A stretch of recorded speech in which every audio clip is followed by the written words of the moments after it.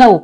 ក្រោយរងបណ្ដឹងពីម្ចាស់ឡានព្រុស3បទល្មើសនិងទារសំណងជំងឺចិត្ត$10,000តាបុយបង្ហោះសារលើកជាសំណួរថា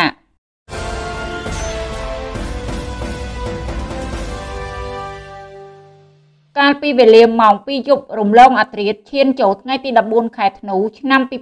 2021 VJ តាបុយបានបើករថយន្តស៊េរីទំនើប Range Rover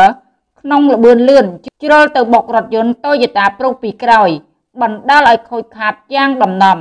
នៅចំណុចមុខប៉ុស្តិ៍នគរបាលស្រះចក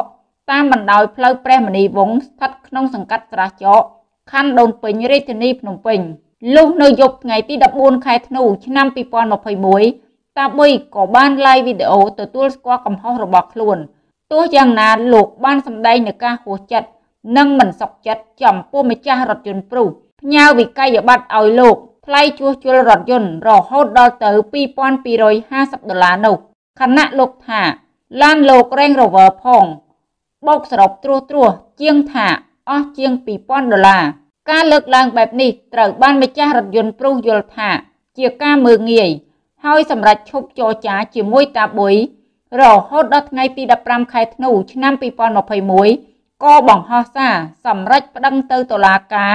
ទាមទារសំណងជំងឺចិត្តរហូតដល់ទៅ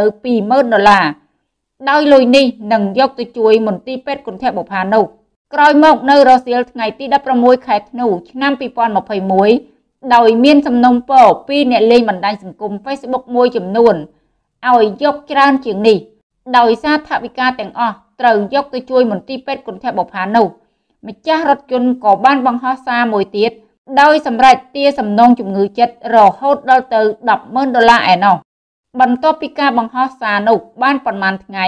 ម្ចាស់រថយន្តខាងលើក៏សម្រេចដាក់ពាក្យបណ្ដឹងមែនដោយយោងតាមពាក្យបណ្ដឹងដែលមានលោកមេធាវីហ៊ុយម៉ាំងតំណាងឲ្យជនរងគ្រោះដាក់ចូលទៅអัยការអមសាលាដំបងរាជធានីភ្នំពេញបានរៀបរាប់ពីសកម្មភាពមួយចំនួនមុនពេលកើតហេតុនៅក្នុងពាក្យបណ្ដឹងបានរៀបរាប់យ៉ាងលម្អិតថាមុនពេលកើតហេតុតាបុយបានបើកដេញពីក្រោយដោយស៊ីផ្លេនិងបើកភ្លើងហ្វាកូតចុះឡើងនិងបើកមកគៀកនឹងរថយន្តជនរងគ្រោះហើយធ្វើសកម្មភាពបើកកញ្ចក់ស្រែកជេរនិងគំរាមសម្លាប់ជាច្រើនសារនៅតាមផ្លូវដោយមិនដឹងមូលហេតុឃើញសភាពបែបនោះជនរងគ្រោះបានព្យាយាមបើករថយន្តគេចចេញពីជនល្មើសប៉ុន្តែមិនអាចគេចបានឡើយរហូតដល់កន្លែងកើតហេតុដោយជនរងគ្រោះសម្រេចចិត្តឈប់រថយន្តនិងរត់ចេញពីរថយន្តខ្លាចមានគ្រោះថ្នាក់ដល់ជីវិតស្រាប់តែជនល្មើសបានបើកឡានបុករថយន្តជនរងគ្រោះពីក្រោយទាំងកំរោលក្រោយពីបុករួចជនល្មើសបានបើកកញ្ចក់និងបានស្រែកជេរប្រមាថព្រមទាំងគំរាមសម្លាប់មកលើជនរងគ្រោះម្ដងទៀតក្រោយធ្វើសកម្មភាពរួចជនល្មើសបានបើករថយន្តរត់គេចចេញពីកន្លែងកើតហេតុ